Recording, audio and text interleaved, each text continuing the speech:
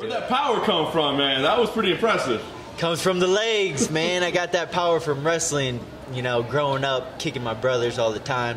Finally, the coach at CSA, Kieran, was like, let that thing go. So it's what we've been working on, man, letting those kicks go, becoming a different fighter, more well-rounded fighter.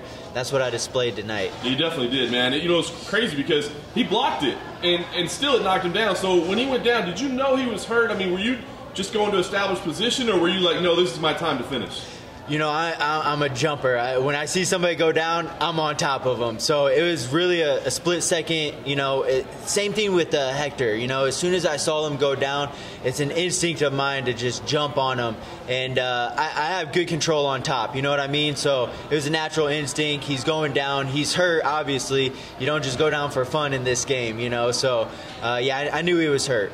How good do you feel right now? I mean, this win streak that you put together, tough names. You know, I mean, you're the guy, the vet that's been around. They're giving you these up-and-coming kids, and you're setting them down. I mean, how good does that feel right now? Man, it feels amazing. To work so hard for so many weeks, so many days, so many months, so many years that I put into this, and to go in there and get the finish, it's an unbelievable feeling that I can't even describe, you know. And like you said, they keep giving me these up-and-comers. He was on a 3-fight win streak. Pantoja was on a 3-fight win streak. Hector was coming up, you know, and I'm stopping these guys. So quit giving me these guys. I want to move forward. I want to move to the top. I want my title shot, you know. I fought the who's who, like you just said, and I feel like I'm earning it very, very quick, along with a $50,000 bonus tonight. You told me earlier in the week that with the win tonight, you want a title eliminated fight. You want one more fight than a title shot. Now that the win, this one tonight is behind you, do you have any idea who might fight? Man, I don't. You know, I fought everybody almost ahead of me. I feel like if I haven't fought them, they have a fight lined up. So it's back to the drawing board. You know what I mean? This business knows what they're doing. They know it's time for me to move up, especially through all the fights that I've been through. And they'll make the right decision. I'm trusting that. I don't know if you were aware of this, but you winning in round one, the prop was like $14.50.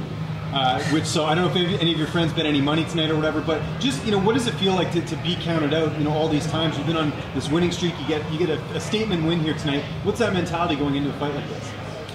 Oh, it just makes me hungry, you know what I mean? I've been the underdog my entire life, even in elementary school as an underdog, you know what I mean? So I hope some people made some good money. I hope they slide a little my way.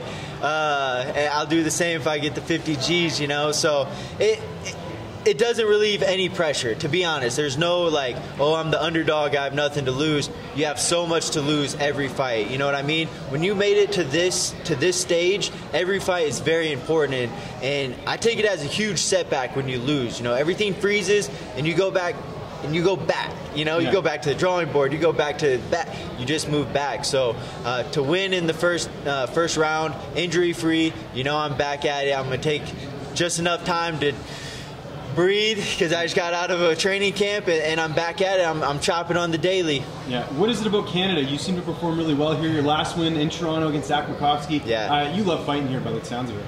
I do.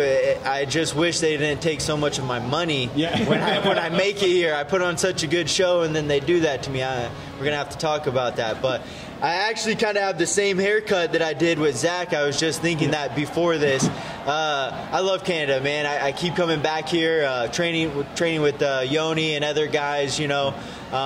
It's a little weird this time just because it's not freezing cold and there's no snow, but we're going to have a good time tonight and this weekend and just enjoy what I do. How much of an asset is Yoni Sherbatov in your camp? We saw him in The Ultimate Fighter. You know, he had some bad luck, but he's still one of the top fighters in the world. You get to train with him a lot. I know you go up to Canada. How much of an asset is he for you? Man, he's opened my eyes to so many things, you know what I mean? He's a super underrated guy, just like myself.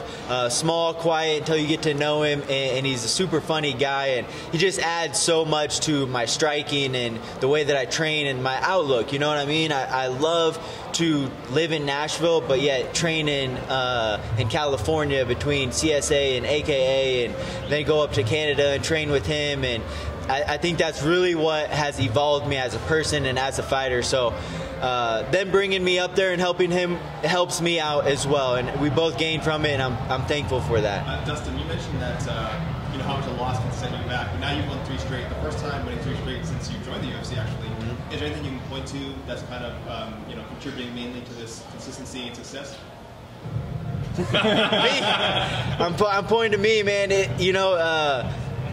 Coaches and gyms and everybody puts their part. You know what I mean? But at the end of the day, I'm the one getting up first thing in the morning. I'm the one running when I really don't want to. I'm the one going to cryotherapy when I know it's just freezing in there for 3.5 minutes, It's just hard. God put a good heart in here, and I'm trying to make the most out of it, and really surrounding myself with good coaches, good training partners, and all around good people in all aspects. You know what I mean? Like I said earlier, moving around keeps my mind free, and just seeing somebody do a random act is like, it's motivating to me, So just having a good mindset. How are you celebrating tonight? Hopefully some good barbecue. I've been, watching videos on Instagram and Facebook of food, and I'm not a drinker, so I'm not going to be out drinking. I'm going to surround myself with people who came here to support me. Hopefully see some fans, take some pictures, sign some autographs, and eat, I don't eat too crazy all the time, but when I do, I truly enjoy it. Throw some chocolate chip cookies in there, a milkshake. Let's call it a night. Say again? You're gonna be a welterweight later tonight? Yeah. So, I get big, but, it's all muscle. Look at this. 15 seconds right here. What was it? First round right here, so. You tried the head kick a couple of times during the first round. Was a strategy coming up for this fight? Yeah, absolutely. Mateus is very precise with his boxing, and I knew that, and I've put myself in his position, and I was like, he thinks I'm going to come out here and try to wrestle him like I always do, and that's what I'm known for. So just mixing it up, throwing kicks, keeping distance, not really. That first round was just feel him out, throw up some kicks, see what his reaction is, keep him landing, and the ultimate goal was to just land him on his arms, tire his arms out, and if anything, kind of slow his upper body down.